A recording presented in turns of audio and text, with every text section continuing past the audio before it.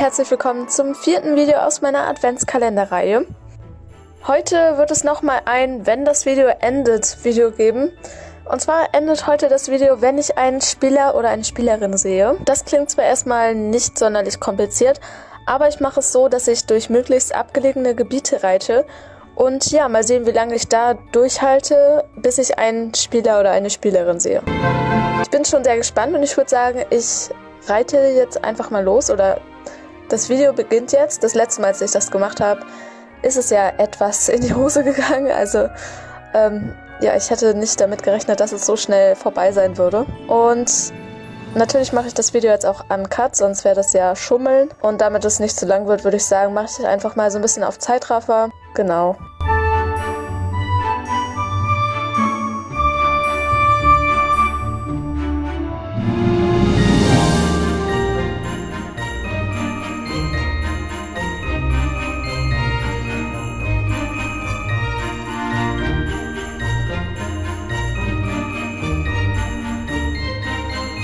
Okay, da oben ist der Jorvikstall. Ich glaube, das wäre nicht so eine gute Idee.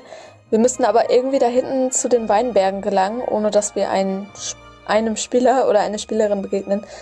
Ja, ich weiß jetzt noch nicht so ganz, wie ich das machen soll. Ich habe nämlich die Befürchtung, dass wenn ich jetzt am Jorvikstall vorbeireite, wir auf jeden Fall auf Leute stoßen werden.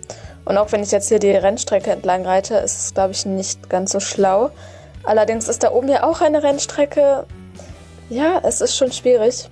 Und ich habe irgendwie das Gefühl, dass uns jederzeit jemand entgegenlaufen wird.